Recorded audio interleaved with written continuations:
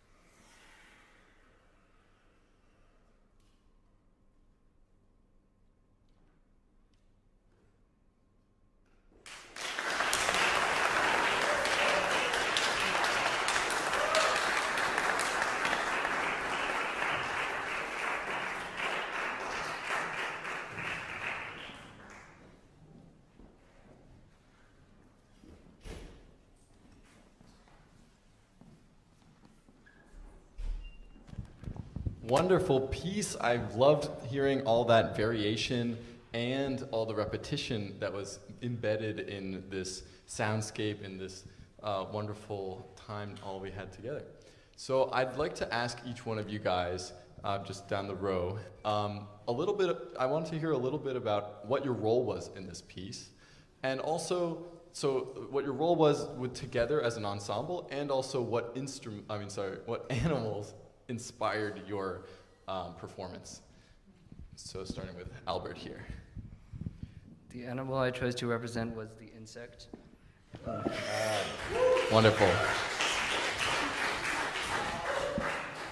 I'm just going to read off my score. There are several symbols in the legend that correspond to different sounds, including a new insect spawning, which played the very pitched insect theme, and then the idle sounds, which were a sweep down. And that sort of changed over the day because there were different events where the insect gained or lost several legs, which determined how many idle sounds it would play at once. Very cool. I was a total of 2 animals there for the beginning and most of the piece. I was a frog or a bullfrog. Then at the end, when it turned to more nighttime, I was an owl. It's kind of more limiting being on a horn, I guess, than other instruments where pitch can be more, microtonally controlled. If I want to get specific, I'm more limited by partials, so that was interesting to work with.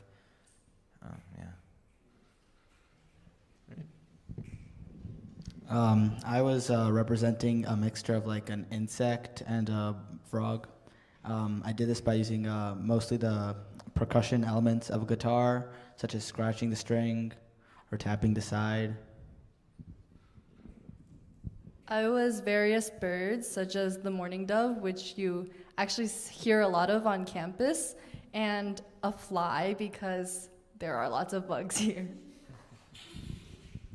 My role was also the mourning dove, and then I also played the role of thunder in the very beginning of our piece. So there was some structure there with the thunder? So I was in charge of cueing the audience to move their hands together, which is creating the sound of rain. And the animal I was imitating was the woodpecker, and I did this by hitting my knuckles against the lid of the piano. I was a bird. I don't think this bird actually exists, but it was just a random bird that may or may not exist somewhere. And I was a day animal, and when it turned to night, I became the wind. Well, I'm sure all the birds are happy you joined their family. I also am just curious a little bit about what animals you decided not to represent here, and just talk a little bit about maybe some animals that were difficult to represent, so you decided to leave it in the drawing board. There weren't really any of those. Oh, We didn't, it was we just decided to pick animals that we knew that our instruments could play, or weather phenomenons. So it's Awesome. I considered becoming playing the sound of a cricket using harmonics on the violin, but it was a bit hard, and while I was thinking of how to mimic crickets, I came across the woodpecker, which I felt like I could mimic more easily, and yeah. I think with this piece, we used a lot of animal noises that we would usually hear around campus, ones that we were more familiar with. I think that's why we chose that certain So amount of matching your notes. environment. Yeah. Wonderful. Yeah, adding off of that, there were also limitations to what our instrument could do. So for example, the guitars wouldn't be able to replicate the frog sound that Charlie could do. Yeah, adding onto the guitar part, guitars are pretty limiting instruments. Most of the repertoire for guitar is based off dancing among plants and flowers rather than actual live instruments. So I had to come up with ways to use the guitar is more of a percussion instrument, which because percussion has a better relation to animals. Yeah, I think it was all about just finding what worked. Some of it was, I guess, inspired by what we did in class, which was a lot of listening, then trying to recreate, and then also played into structure, just all that jazz. French horn can do a lot, but also can't do much, so yeah, I guess I can do a lot of what it does, which is, I don't know. So kind of had to really experiment with how you create sound with these instruments to, I guess, create something you find in the natural world. We listened to a lot of works that used bird songs and such to find inspiration. Awesome. Lastly, Albert? I think we could have recreated any animal sound because we had a wide range of different instruments along with the audience. We just chose to use these because maybe it represented our instrument better. I chose the insect because it has a lot of sweeping up and down sounds, which the violin is good at. Wonderful. Could we take a question from the audience? Doug? Yes, I love the sort of interdependence between the animals and the weather and the time. I thought that was really clear. I'm wondering if there's any sort of interdependence among you all as members of an ensemble, maybe either that like represents something that exists in nature or something that you use sort of just because you are an ensemble of musicians playing together. Great. So Doug is talking about asking about the ensemble and how this piece came together as a human element and as a reflection of nature. There was a part at the end where I used the arrow of the insect to turn into another performer, so I started copying their sounds, and earlier in the piece I was lining up my whooping sounds with the other performers on the beat grid.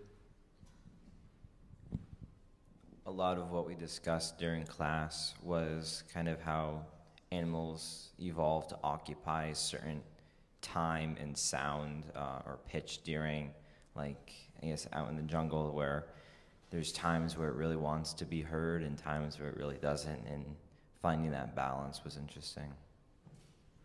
Do you want us to go all the way down the line or no? Yeah, does anyone have something they really want to say on this? And then Yeah, one part about the ensemble is like you have to be able to work together, and one thing that really helped us work together was this graphic score, and also the conducting from Sammy helped a lot.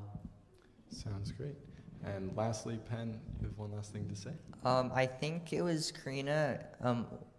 You made some woodpecker sounds, and I heard this, and I responded with my own variations of woodpecker sounds. And also, I would like to thank Talia for helping us with the lighting.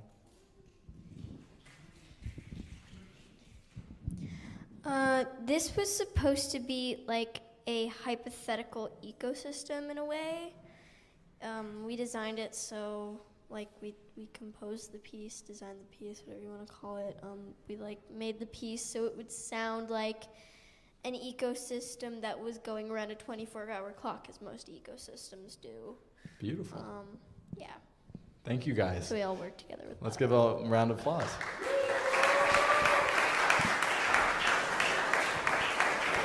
All right. So, next up.